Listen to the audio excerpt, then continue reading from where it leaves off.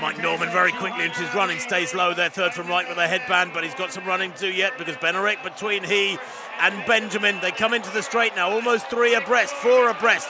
It is Mike Norman who leads in 5. Kerley trying to come back at him. Is he going to get there? This is a battle of wills, and Kerley does get there ahead of Norman. Ry Benjamin, I think, took 3rd place, but a couple of metres back. 19.80 there. Wow. And the wind speed, 1.6. The wind speed makes it legal. The men's 200 metres world lead goes 19.80 to Fred Kerley. What a battle down the home straight it was.